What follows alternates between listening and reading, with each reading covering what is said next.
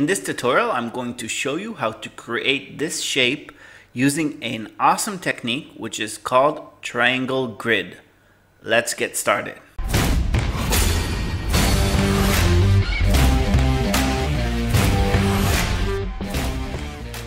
In this tutorial, I'm going to show you how to create a triangle grid, and from that triangle grid to create your own custom logo.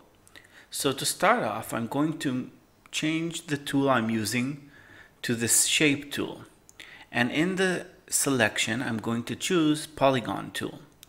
Now if I draw a polygon, that's not what I want a triangle.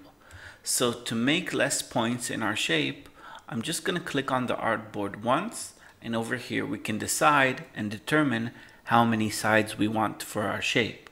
I'm going to change it to 3 and click OK, and as you can see now we have a triangle. I'm going to make it smaller and move it to the left. Next thing I'm going to do is I'm going to make sure that in view I'm on snap to point, and if you're on snap to pixel and snap to grid, please turn those off. You're going to want a checkbox only next to snap to point. Perfect. Select the tool using the select. With my triangle selected, I'm going to click Alt on the keyboard, and I'm going to drag the shape to the right side until I see intersect, which means they're perfectly intersecting with each other. To duplicate what I've just done, I'm going to click Command D, Command or Control D, depending if you're using Mac or Windows. And perfect. We want to go all the way. Next thing I'm going to do is I'm going to duplicate this whole row. To do that, I'm going to select the whole row of triangles and hit Alt again and drag these down. Perfect. We've dragged them down, but we need to move them a bit to the right. What we want is that for this point to meet these two intersecting points. So I'm going to select the whole row, and I'm just going to move it while holding Shift, and I'm going to wait until I see intersect again, and I'm going to leave that right there. Perfect. So here's our beginning of the triangle grid. Next thing I'm going to do is select the two of these rows and hit Alt again and duplicate again until I see intersect. Perfect. So now we have 4 rows of triangles. To duplicate the last action that we've just done, again, I'm going to hit Command or Control D. Perfect. And do this all the way down. Now we have a triangle grid that we can use.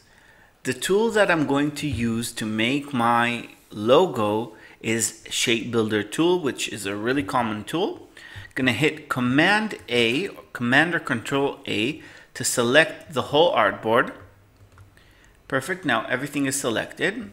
To use the Shape Builder tool, you first need to choose the layers that you want it to work on. So I want it to work on all of them. So I've done Command A on all of my artboard and everything is selected. And now I can choose the Shape Builder tool. This is how it looks like. I'm going to click on it. And now look how cool this is. Now I can draw my shape using this predetermined grid that I've created.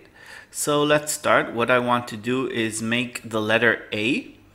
So here we go. Here's a sort of a triangle shape. I'm going to move to the left, and look how awesome this is when you have a grid. Now you can decide if you want maybe to close this shape inside, maybe you want it to look like this, maybe you want to leave it open. You can make different types of letters maybe, but that was the basics of how to create a triangle grid and using the Shape Builder tool to create your shape. Now over here, here's my shape. I want to take it out of the grid, so I'm just going to move it to the right over here. We can give it a color. Let's just give it color. Look how cool that is. And now I want to delete the rest of the triangles that I have on my artboard. So to do that, I'm just going to select one of them. Then I'm going to click select, same, and we can say fill and stroke, for example, and it will select all the shapes with the same fill and stroke. Since the shape over here is blue, it hasn't selected it. So now all of our triangles are selected. I'm going to delete them. And here we go. This is our shape. This is our logo. And now we can use it to do anything we want. We can add some wording and typography to it. I hope this tutorial was helpful.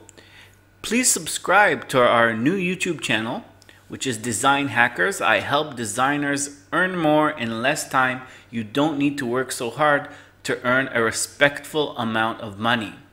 See you next time.